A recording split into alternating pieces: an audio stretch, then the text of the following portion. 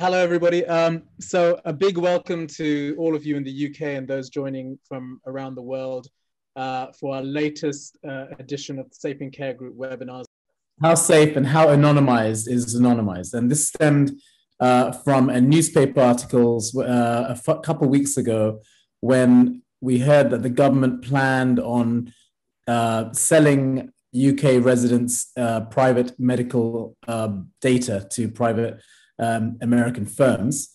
So there was a lot of pressure, Ferrari and a lot of pressure groups on the government. And the date to opt out for citizens to opt out was meant to be today, and that's been pushed forward for a couple of months. But we decided to put a webinar together with a number of experts from both medical and technical backgrounds to discuss this topic. So I'd like to hand you over to our chairman, Professor Stafford Lightman, to take over. Thank you very much. Sanjeev, thank you very much indeed, and welcome to everybody to tonight's webinar. I think the most amazing thing about tonight's webinar is that the subject seems to most of the population to have suddenly arrived out of thin air with the surprising revelation of a planned NHS data sharing program for which there seems to be little or no consultation. Data is becoming one of the most valuable resources, both for valuable social improvement, but also for commercial use.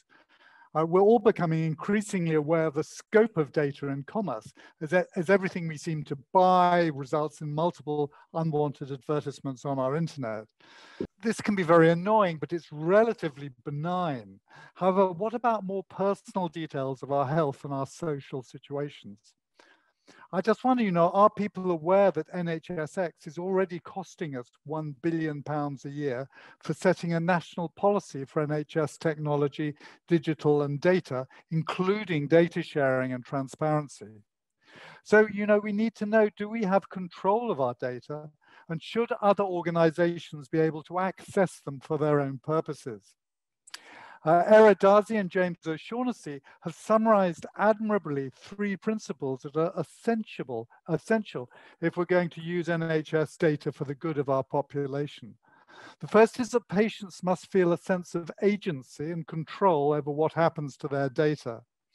Secondly, health data must always be used in a way that is safe, secure, legal, and ethical. And finally, there must be a concerted effort to fairly distribute the benefits of this data to people right across the UK. Now, tonight's expert panel will be looking at these principles and the degree to which taxpayers get value from the use of their medical records, its availability to others, the question of whether anonymity really exists, and how the potential availability of data to third parties may affect patients' trust in the NHS and what they're prepared to discuss or disclose with their GPs. So to open this tonight, we are fortunate to have Sarah Scobie, who's the Deputy Director of Research at the Nuffield Trust, who's going to discuss what we can and what we should do with patient data. Sarah. Thanks very much, Stafford, and thanks very much for inviting me along today.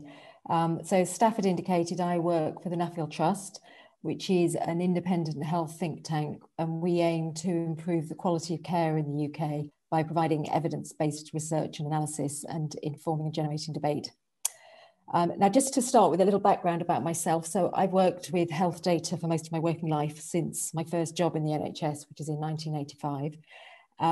My main areas of interest are in quality of care, and so the topic of health data is hugely important to me.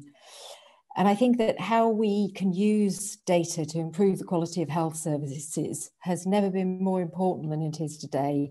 And I think there's also huge, even greater opportunities at the moment than there have been in the past. So I'm hoping to give you a little bit of context in terms of how the NHS uses data and how important it is, because I think that's really essential to understanding wider uses of data and understanding that context around how important data is in the NHS. So I think it's useful to think about 3 broad areas where data can be used and should be used for public benefit. And I think that we can think about these in terms of what the public might reasonably expect their data to be used for. So as a patient, I expect the people who care for me to have access to my medical history, and I want them to be using information that's specific to me, that's personal to me. I want them to have my personal data because I want them to use that to identify the best treatment and care options.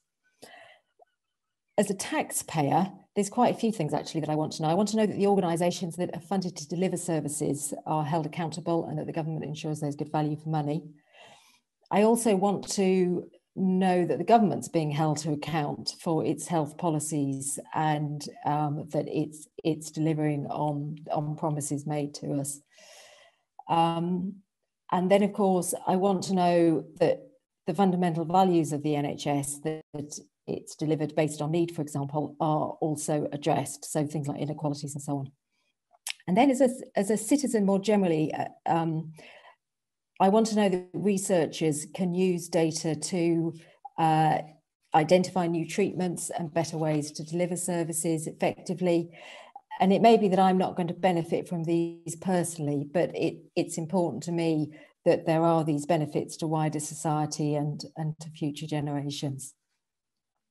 And to give some sort of more specific examples in these areas that have often been happening, prior to the pandemic and for a number of years.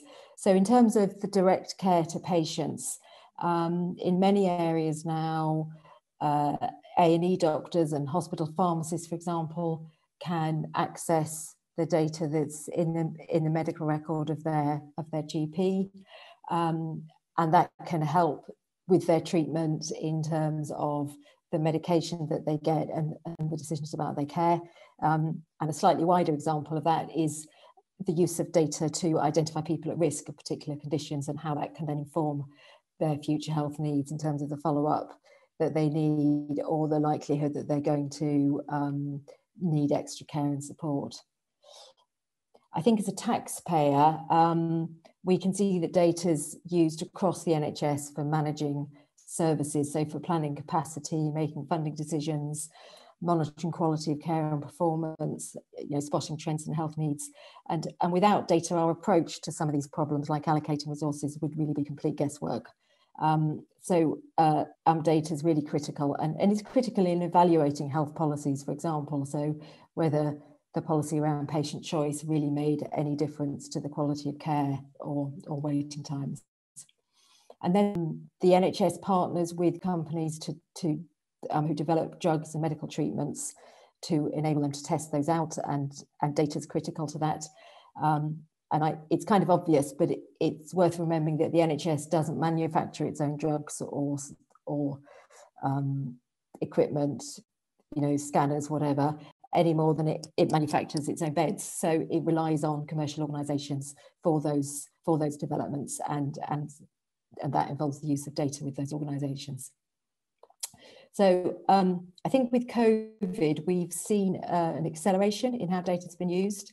I think the combination of the urgency of addressing the challenges facing the health system, the lack of information at the beginning about COVID itself, and occurring also at a time when there have been huge developments in data science and technology that have really helped better use of data. So we've have some great examples from there. Some of them you probably heard of. So, for example, the shielded patient list was developed based on data from primary care and from hospital records.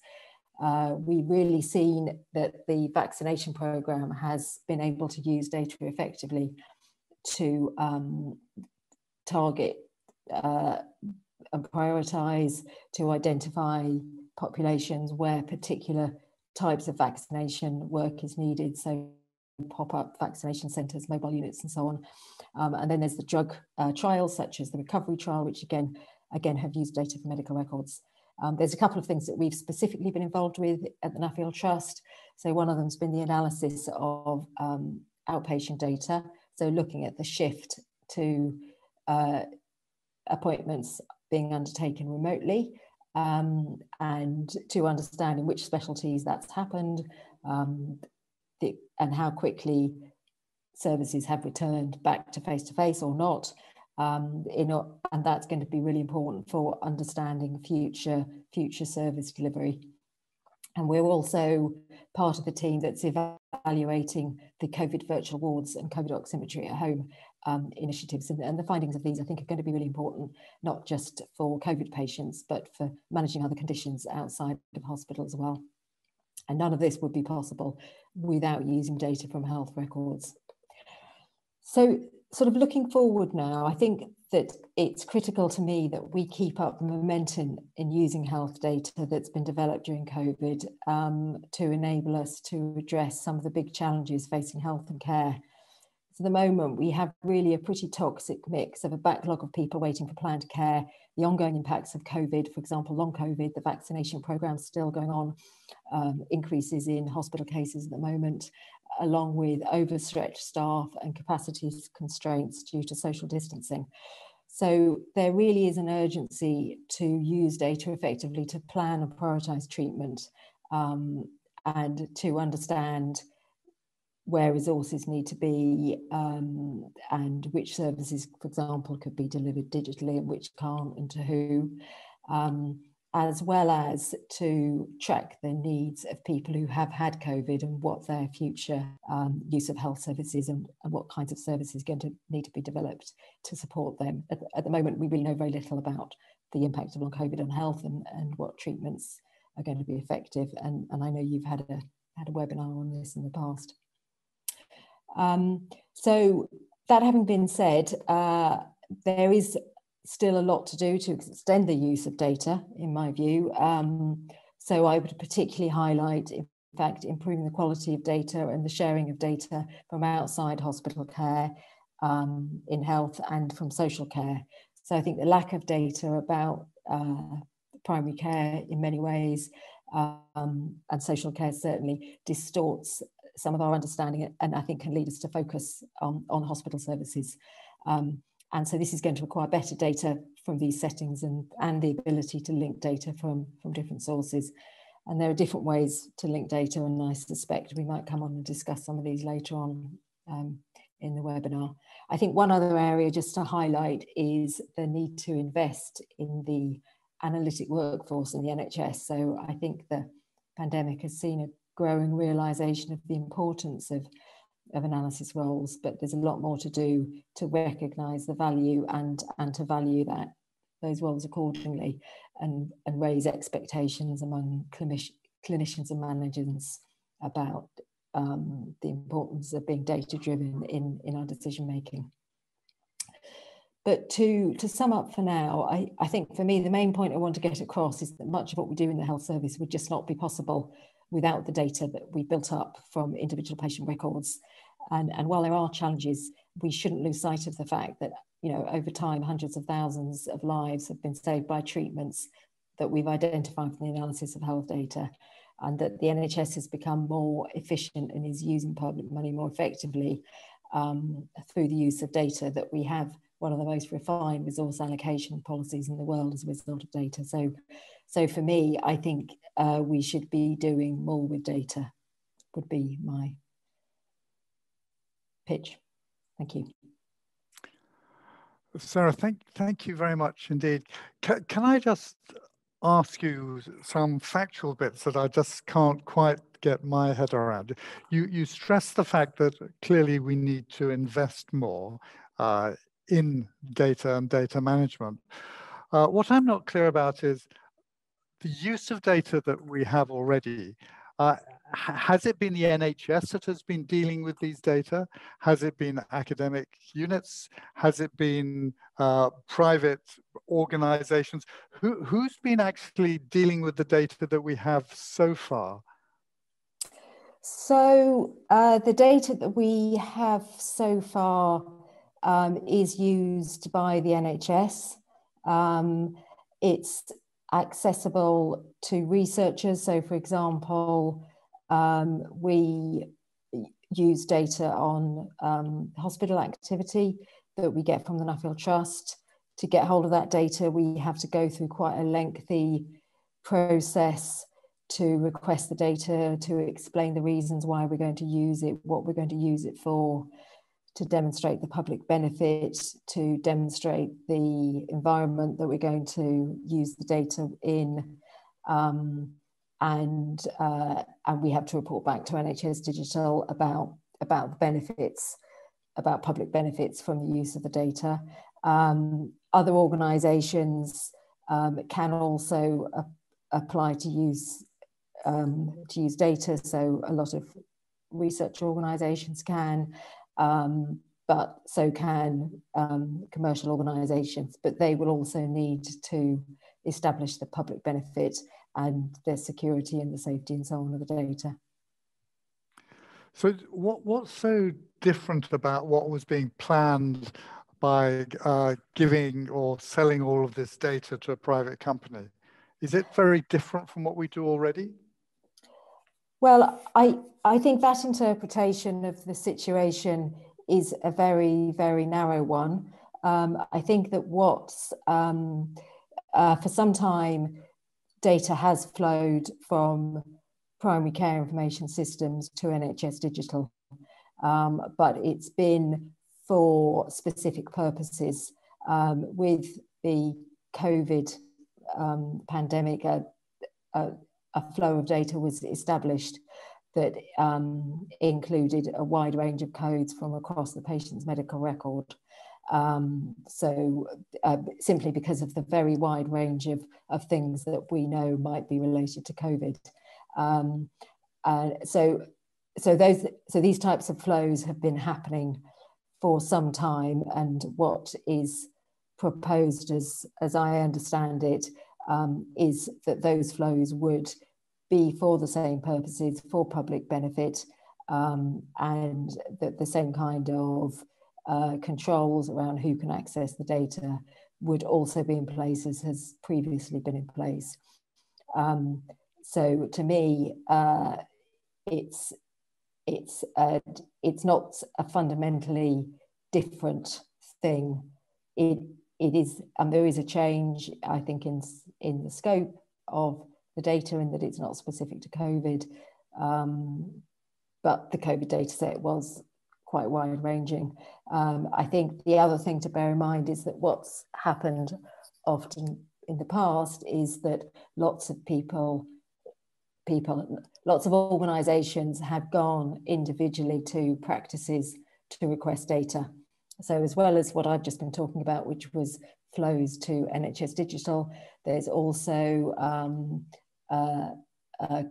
organisations such as CPRD that collect data from a sample of practices, and then that data they do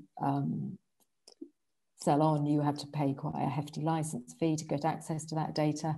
And then there might be local data flows for particular shared record schemes or particular types of analysis. So for a lot of practices, they've been responding to a number of different data flows, and one of the rationale behind, as I understand it, is that actually this would simplify some of those flows by meaning that there weren't so many different flows of data from primary care. Well, I'm sure we'll come back to this in the general discussion, but that was a very helpful way for opening this webinar. Thank you very much, Sarah. And now we're going to move on to a very sticky wicket, which is basically about anonymity. We're going to our next speaker is Terry Hook, who's the CEO for CareTech Medical Business and the operations director for Sleep and Health Clinic, and a non-executive director of Agema Radio, which is based in Bristol. And he's going to talk to us about data availability, security, and control. So Terry, thank you, Sam. Yeah, no, I mean, as we probably mentioned before, it's a subject I could probably go on for many hours, but we'll try and keep it succinct. Thank you. But also, just to give you a little history of myself, I've been involved in systems implementation, since about 1983, whether it's been the medical fraternity or the financial landscape. So I helped put in the original trading systems. So I've got a fairly good handle on what data flows occur, when they occur, how they occur, but also importantly, what is available to people legally and also illegally. And that goes back to the security and control. One of the things I would say from a standpoint is that the horse has already bolted, and that people's data in all sorts of formats is already out there. And really, it'll come back to something that, again, we can discuss later, but it comes back down to the individual's responsibility now to ensure that their data is either safe or not misused in a way that they don't want it to be used. I mean, going back to the availability, people talk about anonymized data.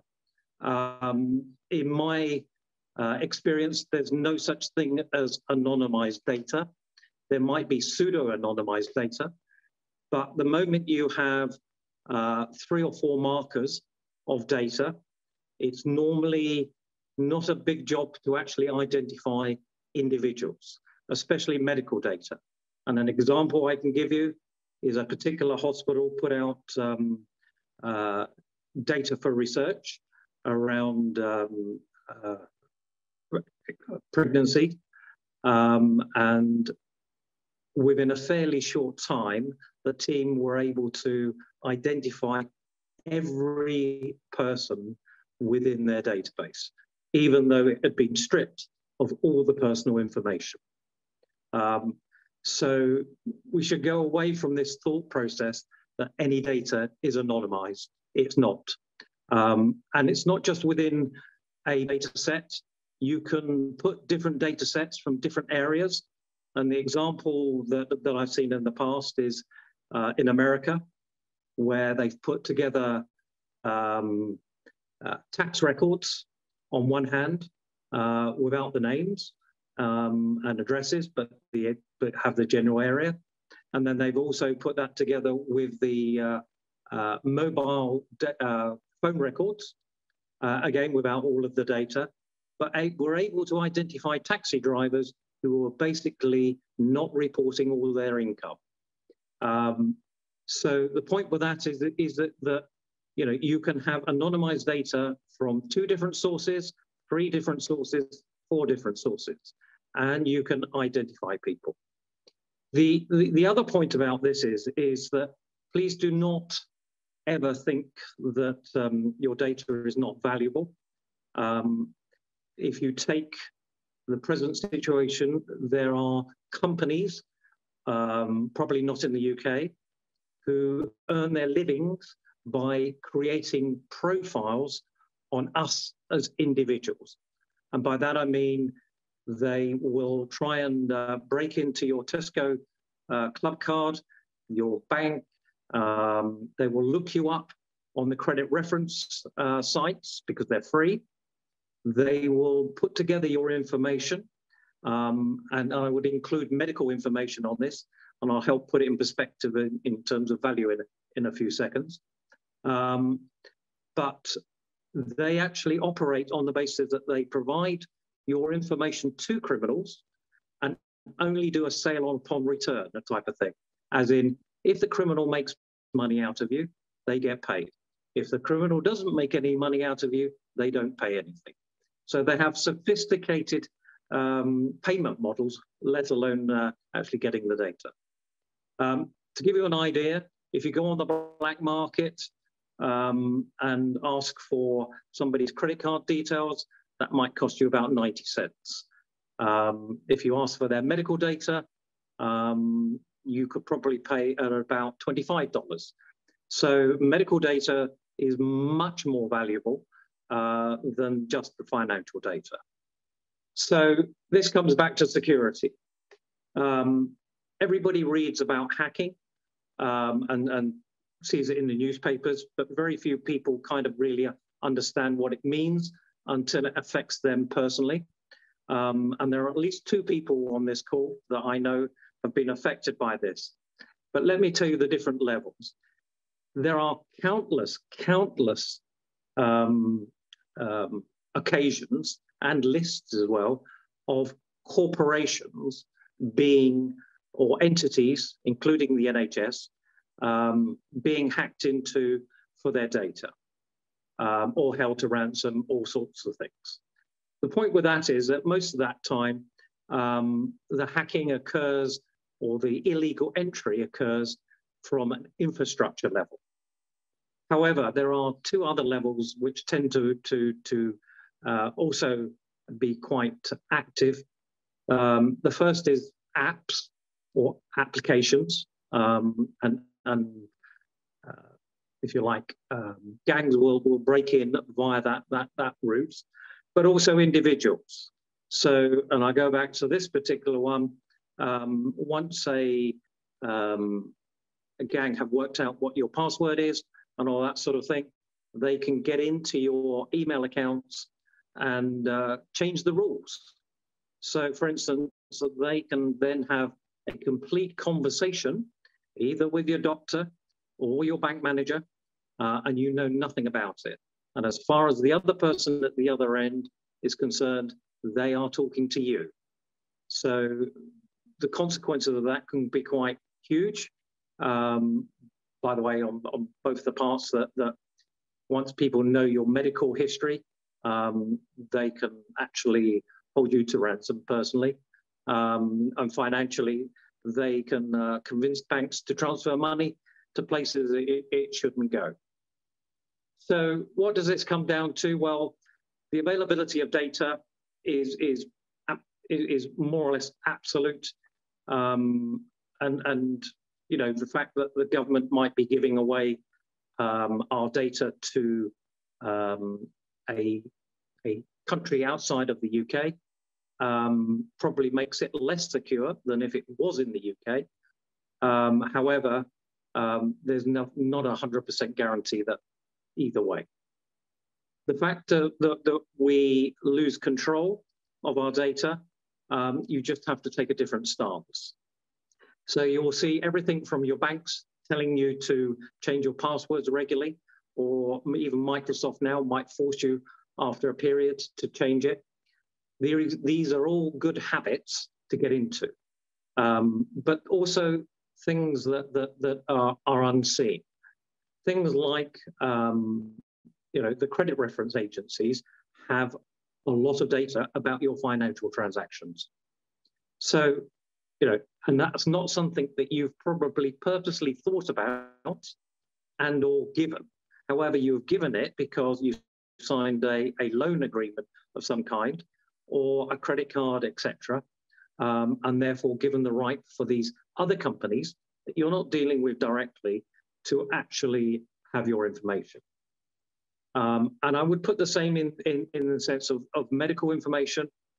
Really, it should be your data in your control and not the state, as we have it with the NHS. It should be down to the individuals. And I think the announcement that has occurred hasn't given enough consultation, if you like, with the public. And certainly there's not enough time for people to actually digest the information and then make a choice. Personally, I always go work on the basis that I give no permission for my data. And then if somebody needs it or an application needs it and it's to my advantage, then I'll give it. But don't do it the other way around. Stafford, has that worried you enough? Terry, this is obviously a terrifying scenario that you've painted. We seem to be caught on the horns of a dilemma here, because clearly it is extremely important to have availability of this data for the development of science and medicine and for a lot of other positive uses, as Sarah mentioned. So to have it available is extremely important. And you say we must be personally responsible, but presumably all we can do is to say my personal data is or is not available. I mean, how can we say I would like my data to be available for specific things and specific things only? Is that feasible? Well, with the NHS data as it is today, probably not. But what you have got growing at a very fast rate, and equally I'm involved in this in an intimate way. There are lots of apps that are now garnering your medical data, and absolutely with all the GDPR rules, regulations, all of these apps actually should be giving a granular level of detail that allows you to pinpoint individual parts of your data that you allow to go for research, as an example, or to your doctor, as a matter of course. Having said that, anybody has the legal right to get that data for legal reasons. So a medical emergency would be that, you know, a lawful reason. So your doctor could request that information from the app and be legally right in actually getting it. You as a patient actually don't have a choice about giving it to him because he's making that decision. But generally speaking, as we go forward with technology advancing in the medical field quite dramatically at the moment, I would say no, we've got to think about it and make those individual choices. And also, is it possible that rather than giving all of this data to another organization, we could specify that people from that organization could come and use the data, so not be given all of the personal information they might want, so that, you know, the NHS could act as the gatekeeper? Could they do that? Well, feasibly, but I suspect there's a piece of work to be done, which the government may or may not be willing to pay for. You know, you can put all the filters and all the gatekeeping things in place, but then they operationally need to be manned, and as well as developed and implemented in the beginning. And as Sarah will probably tell you, the complexity of the NHS systems just means that you start a project probably at 10 million as a minimum and then work upwards. But I mean, the government was thinking of selling data for billions. Oh, well, in which case, then they should use that money wisely. And again, it goes back to what Sarah said before. They need to invest it, I would say, not in just data analyst type people, but data security people. You know, you need to look at the full chain, if you like, supply chain of data from its originator, which is you or I, right through to the end use. And you need to understand that that chain and put all the controls in at various different points. So every time there's handed over data, there is a secure protocol and encryption that occurs. So it's not just the handing over of data or the stream of data, but the stream itself, whilst being transmitted, is encrypted. And all of that actually is an expensive infrastructure to put in place.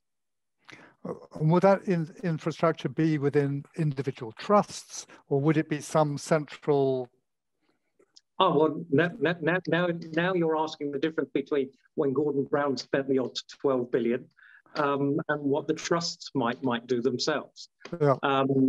I think Sarah probably knows this as well. One of the things I would say is that the NHS, in either centrally or locally, need to pay rates that attracts the good people, and not the people at the lower end of the skill levels. You know, because you're talking about very sensitive data that needs a lot of control and a lot of things in place. Well, okay, I'm sure we're going to come back to this in the general discussion, but it's obviously incredibly complicated. Thank you very much, Terry. So now we're going to go on to somebody at the sharp end of this, which is Rosie Shire. And Rosie is a GP from Warrington, has been for 11 years. And she's the Doctors Association lead for general practice data for planning and research, also known as a DAUK lead for GPDPR. And Rosie is going to tell us about the concerns from general practice. Rosie. Hi, good evening. Having me here. So I'd like to talk about this from the perspective of a GP, and I think probably the concerns are shared throughout primary care.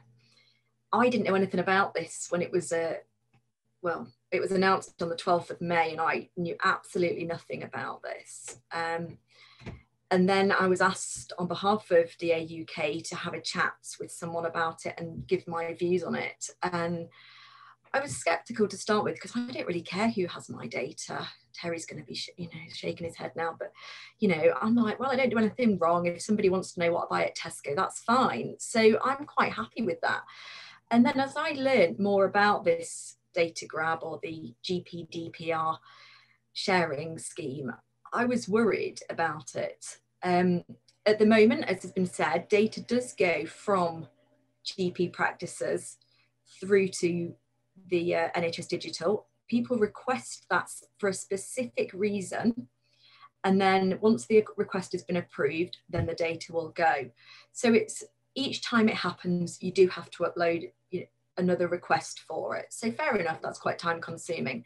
What wants to happen now is that all of our data, all of our medical records of everybody in England will be uploaded on the 1st of September. And that's it. If you haven't opted out before the 1st of September, you can't get that back. You can opt out after the 1st of September, and then you will be able to stop any further uploads, but you can't retract what's already been sent. So why is there a problem with all the medical records going apart from everything that's already been said? As a GP, I'm really worried about what my patients are going to think about this.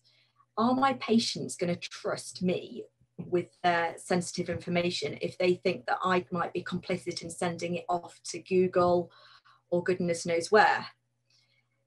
We know that confidentiality is vital when we're speaking to patients. It's almost unsaid, but sometimes we will clarify and say, is there something you want to tell me? Anything you tell me now is confidential, and I'm not going to share that unless I think you're at risk. And then the patient might come forward and tell us things such as domestic violence, sexually transmitted infections, mental health problems. All those things are going to go with this. So it needs to be looked after. We're absolutely not against the idea of this data being used for research purposes, for planning, for funding. It's great, but we just want to know more about how it's going to be used, who's going to have access to it, on what terms are they going to have access to it, and what the safety nets are to make sure that if somebody is identified, as Terry was saying, that the data is pseudonymized, so it can be re-identified. And in certain circumstances, third-party companies are allowed to re-identify any pseudonymized data. What are those circumstances? At the moment, we have no information on this. So we're worried that patients are going to not tell us stuff. It's going to affect our consultation. If you think, for example, someone's got a low mood, they're not sleeping, they're maybe putting on a bit of weight, struggling with their bowels. As a GP, I think, okay, what could be causing this? Have a chat about anything else. Do you smoke? Do you drink? Patient tells me, oh, maybe a bottle of wine a week. And I'm like, okay, right, well, we need to investigate this. Actually, the truth might be that they drink 4 bottles of wine a day, but they don't want to tell me that now because they're worried that I'm going to write alcohol misuse or alcoholism or problem with alcohol on their records. And then that's going to be uploaded. And what if someone else finds out? So there's that trust that is potentially could be broken between the GP and the patient. And once the trust goes, that's it. You can't do your job and it's going to affect patient care. It's really important that patients can consent to their data being used like this. As medics, we're taught about informed consent. So someone has to know what they're consenting to, what the procedure is, why they need to have it, what the risks are, what the benefits are, and then they weigh it up and decide. If you're using an opt-out system, then how do people even know about it? If they don't know about it, they can't give consent because they don't know it's there to start with. I think I see it akin to as if someone's walking down the street and I run up to them and start taking their blood pressure and say, oh, and they said, well, what are you doing? You say, well, you didn't tell me you didn't want your blood pressure taken. Well, I didn't know you were going to take it. Well, you know, that's how I see this opt-out because it's just not been publicised at all. There's all the people who aren't online, people whose English isn't their first language, they may not be able to understand written English, people with problems, learning disabilities, reading problems. How are they going to find out all about this? So there's a lot of concerns there about trust and consent.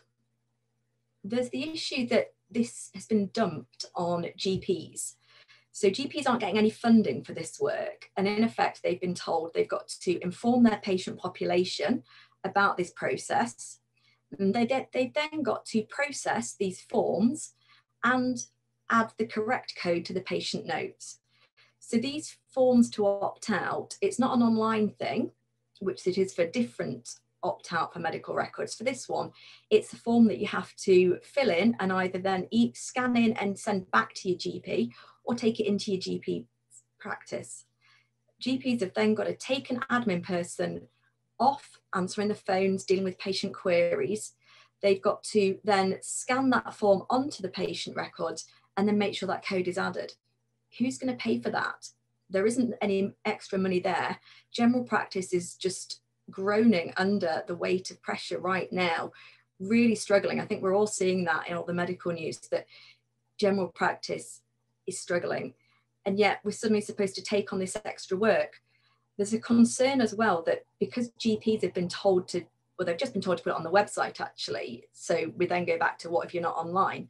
But then if somebody says, well, I didn't know about it, they're going to blame the GP. They're not going to blame NHS Digital. They're not going to blame the government. So there's that concern as well.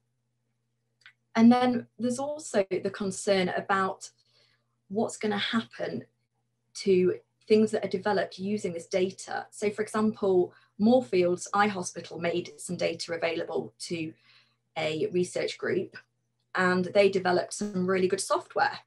Great. But then Moorfields had to pay to buy back that software to help them dealing with their eye patients. So it's not clear. I think, great, if you can develop something that's going to benefit patients, not put them at risk, it's going to improve their care, that's great. But then if the NHS can't afford to buy it or is priced out of the market, that just doesn't seem fair when it's come from our data. So we're not against this at the moment, but we just want more information and we want to make sure that this new process doesn't stop that trusted relationship between the doctor and the patient.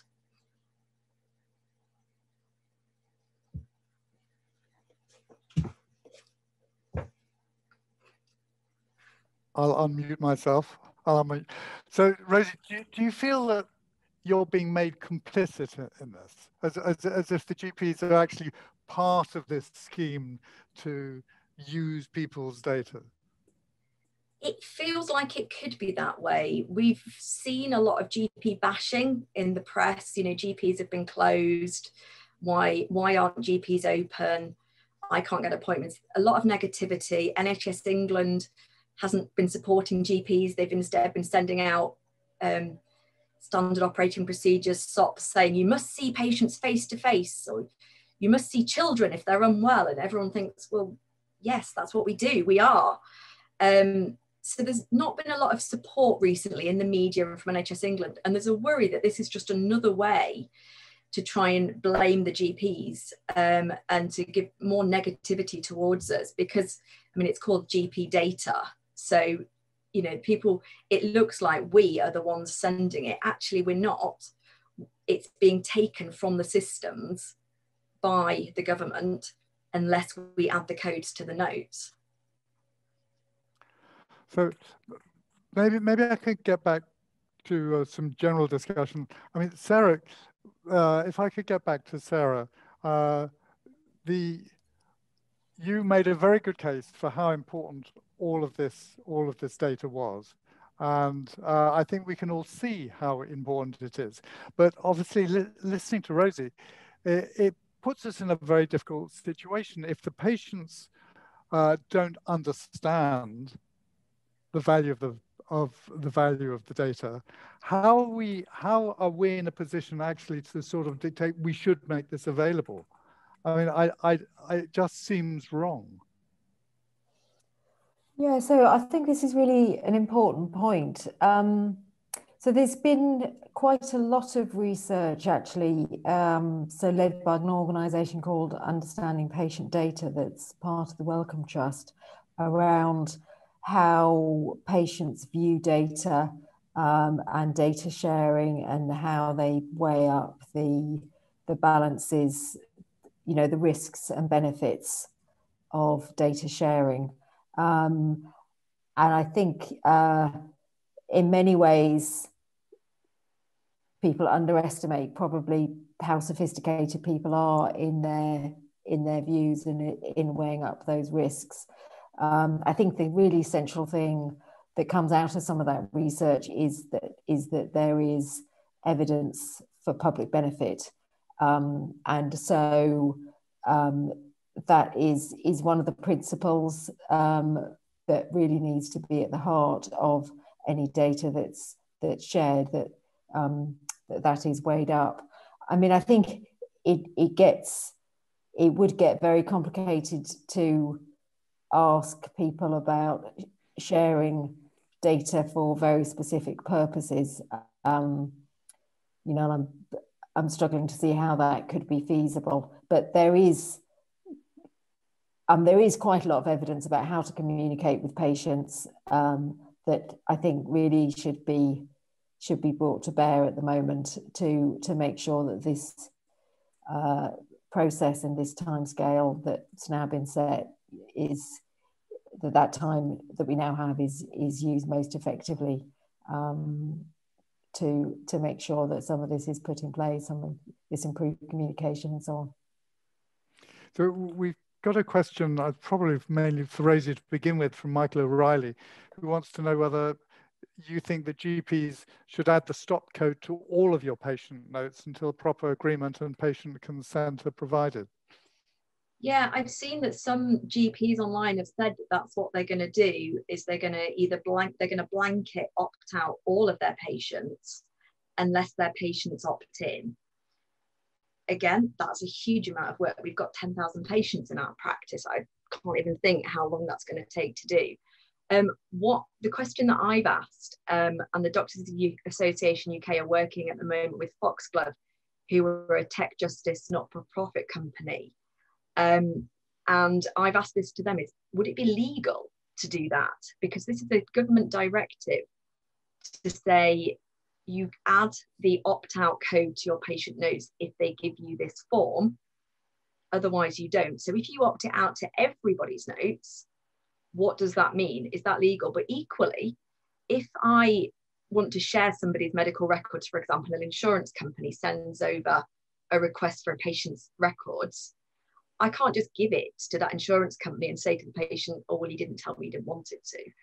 Actually, we then have to get a patient consent form, and some places will say to the patient, are you sure you want your whole records going, or do you just want the bit about the car crash to go?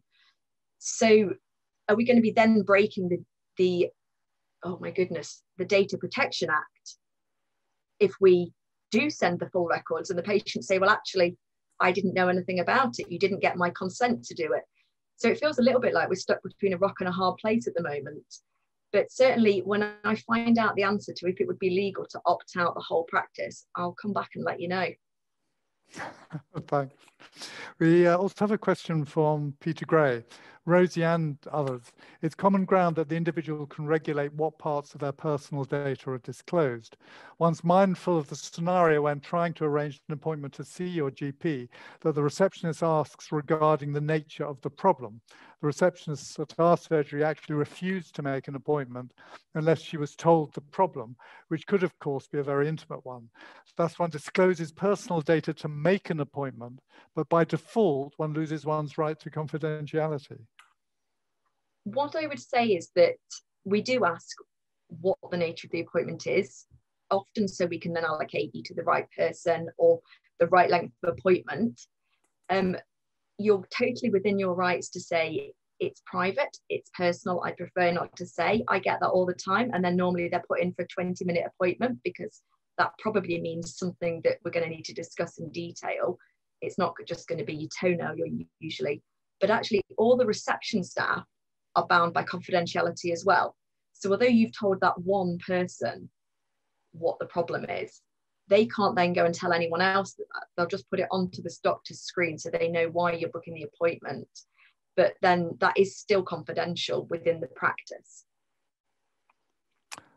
Thanks. There's a question from Atul Kumar Berg. May I ask the panel's view of the legality under GDPR of the current plans to mass upload data? In particular, I wonder, A, if a patient gave me data in 1997 with consent for me to respond to record it for clinical care, is that consent valid for the secondary uses of GDPR? And B, is assumed consent not a pretty fundamental breach of GDPR? And is there not a requirement for consent to be appropriately time limited? I don't know who's that's maybe Terry? Is Terry there? Yeah, I'm just, in fact, I'll answer one of Rosie's questions actually as well. Oh, good. One of the things to understand from a legal viewpoint is that the data actually belongs to the Secretary of State, right? So you need consent from today, as it stands today, not maybe tomorrow, but today, all of that data belongs to the Secretary of State. So if you get his permission to upload it and do whatever, then you have consent. However, coming back to GDPR rules, absolutely, you need the explicit consent of a patient perhaps going forward if that information belongs to him. But the assumption at the moment from a legal viewpoint is that the data actually belongs to the Secretary of State. So you as an individual don't really have control over it as it stands. If you have your medical data on an app outside the NHS, then it is your data and you as an individual have to give that consent. So anything within the NHS belongs, any information of any sort in the NHS belongs to the Secretary of State? Yes, not the hospitals, not the doctors, not the practices, but the Secretary of State. So in actual fact, then it looks a bit like this is a bit of a farce actually, saying that people can opt out because the Secretary of State could just overrule that. He could do, absolutely, but they're trying to be kind, aren't they? They're trying to do the right thing. Because there's been a number of legal cases where, so it's not in statute, but there are a number of legal cases which says, you know, patients should have access to their data and be able to see it and be informed. But I will go back to this individual point. The actual data doesn't belong to them. Goodness. There's a question from Roberto Giloff. Hi, Roberto. I haven't seen you for a long time. Anyway, from Roberto, it's clear that it is GMC advice that confidentiality and consent about that is essential. By GP's mass upload of data without specific consent, would the only one responsible legally if a patient sues for data shared without his consent? Sorry, I'm just reading it as it is. I'm not quite sure I understand that. So I think what we're trying to say is, who would be responsible if a patient wanted to sue for unlawful upload? Yeah. Yes. And I said earlier, my worry would be that the GP practice would be responsible, but now Terry has said that that data is owned by the Secretary of State. It makes me think, well, the patient can't sue because it's not theirs to start with. But then the Secretary of State could sue you if you for didn't uploading upload data if you hadn't asked him. Or the patient can sue the Secretary of State. I mean, you know, you can get a debate, you can get a legal debate going as to who actually does it belong to. And maybe, by the way, that might be the way that it happens. So, I mean, there is a legal case going on at the moment, isn't there, about this?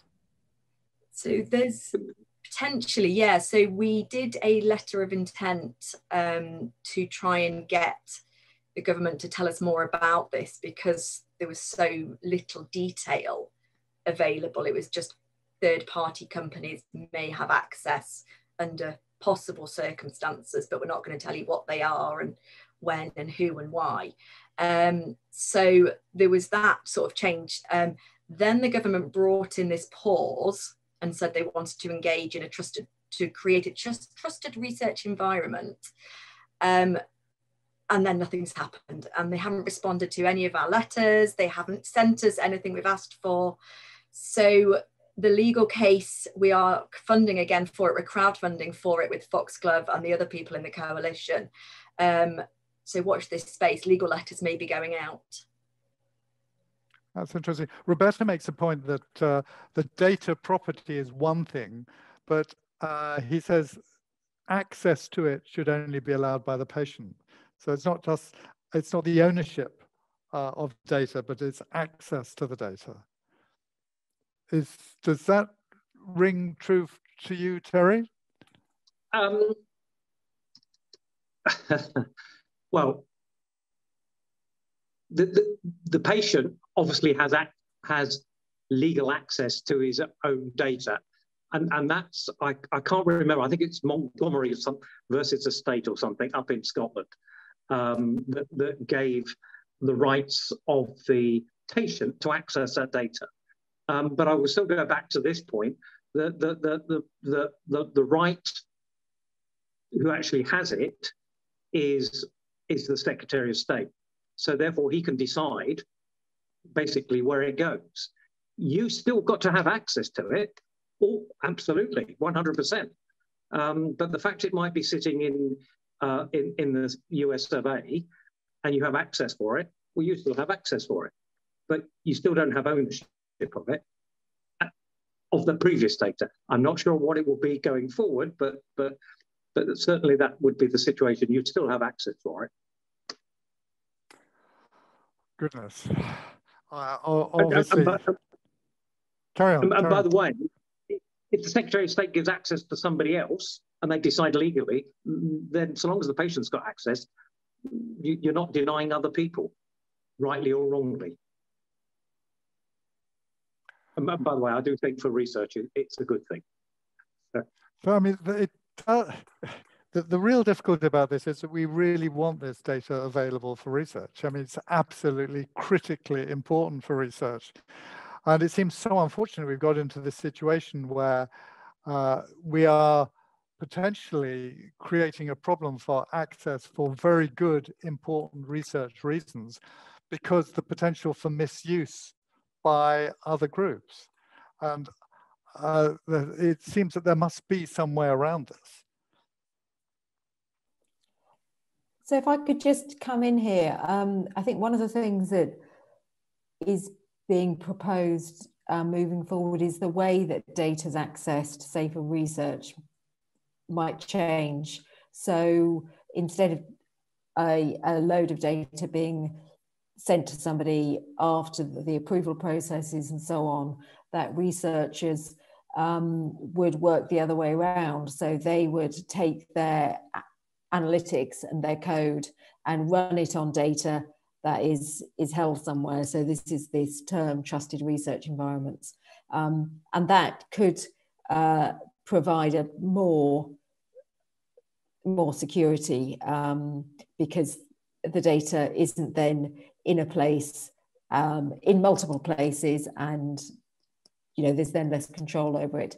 So I think there's a lot of emphasis going on at the moment about switching some of this around, and I think that we can see going forward that that's more likely to be the way of working. Well, that makes a lot of sense. Is that going to need a lot of investment to be able to control it? Well, there has been quite a lot of investment in those kind of environments. So there's a programme called Health Data Research UK that is funded from some government departments and other organisations, Medical Research Council, Wellcome Foundation, I think. And they are establishing a number of these environments where data for particular purposes. So there's one particularly focusing on cardiovascular disease. There are others focusing on other aspects of care, and so there are prototypes that have been set up that work in that way. So I think there's some good examples and some rapid development in that area in the last 18 months or so. Well, I think it's actually quite good to end this webinar on a positive note, is that there is a potential way forward, because we really need a positive way forward rather than just all recoiling and say, we want to withdraw all of our permissions, because that would just be really terrible if it actually happened. Anyway, so... Can I just ask one very quick? Of course. Harry, so this debate has highlighted the pros and cons. We need our data anonymized properly, but Terry has said that there's no true method to do that because they can mix several data sets, anonymized data sets, and get a profile of the person. But we need our data to help medical research, and in turn, that'll help us and our children. But I think personally, I would like to know where my data is and who is accessing my data in the future. So I want my data to be used by good groups. But then if an insurance company, for instance, tries to access my data, I'd like to know that. If Tesco's tries to access my data, I'd like to know that. So the question is, Terry, with blockchain, where we can, with ledgers, we can see, and we're transparent with all the data, we can see along the information highway who wants to access our data and who we give permission to access that data. Can blockchain be the answer? It certainly is one of the technical things that can be applied. Without knowing the technical environment that they're setting up, you can't answer that in absolute terms. But yeah, sure, that's a technique, if you like, a technology that could be used. But then this goes back to also a debate. I mean, I have an 88-year-old father-in-law who is not in the slightest interested in data or even a phone. So, these things need to be available to everybody, and not just a select few, however that select few may be chosen. Okay, probably not the answer you wanted, but it's a honest one. Well, listen, I'd just like to thank every single one of you, Stafford for hosting it, Rosie, Sarah, and Terry. Terry, I don't think you're 100% right. The notes are the property of the Secretary of State. That doesn't mean the data is. And that applies to, so in private practice, and I'm a private doctor, I'm the custodian of several other doctors' notes who've retired, and I look after them. That doesn't give me the right to give the information on the notes to anybody. And I think, Rosie, that's something that you and Sarah need to discuss in the future, because it confused me a bit. Yeah, the notes are the property of the Secretary of State. That doesn't mean anybody can do anything without permission. And that's where Roberto's point is right. And you know, other points we've had as well, which is when you ring up your GP for an appointment and the receptionist says, "What's it about?" Well, that could be regarded as a potential data breach, isn't it? Especially in a small community. So I think we've discussed a hell of a lot tonight, and I'm very grateful for Sarah and Rosie, Terry, for giving us a fabulous discussion, which has left us a lot to think about. You know, for me, the saddest thing about this is the data's going one way. And Rosie raised that earlier on. It's not coming back to us. So the technology from the AI companies that are going to be using their ways of assessing our interventions in healthcare won't be a benefit to the people who it's based on. And I think that's terribly wrong myself. I don't know what you guys believe, but I think it is, especially with skeptics in medicine. You know, what they do in Iceland and what they do in Sweden, they haven't sold to America. They've kept it. What they've done in Iceland is remarkable with their gene tech pool, which has been for the benefit of the country. And in Sweden, everybody's got a universal number, which is used to assess the interventions that have worked quite well. Anyway, enough of me. I'm not a speaker on it. I just very much enjoyed listening to all of you. I'd like to thank Claire for hosting it tonight on behalf of IPS, and Robert from IPS, who's our business partner. Also, I'd like to tell you about next month. So we might not be in lockdown by the time we have this webinar. Definitely the football will be over. And we've got Peter Barnes from the Brompton with his colleagues Richard Russell and Mona Baffadil. And they're doing a webinar on inhaled steroids in the management of early COVID-19. Let's hope we won't be going on and on with different issues around how to work on that. But one of the interesting things from the paper is that it was the non-asthmatics who benefited the most from steroids. So Rosie, you as a GP, Sarah, you at the Nuffield, and Terry, you as maybe a non-asthmatic who might be worried about your health because you live in Spain, you might want to get an inhaler. Stafford, thank you very much for tonight. Sanjeev, it was lovely seeing you. Thank you all for joining us. Our next webinar is on the 29th. Now, just a small housekeeping detail. Claire will be sending you a link to a paper from Imperial about data. And it's a very useful paper to read after the discussion we've had tonight. Hopefully you'll join us on the 29th of July with Peter Barnes. So good night. Thank you for joining us.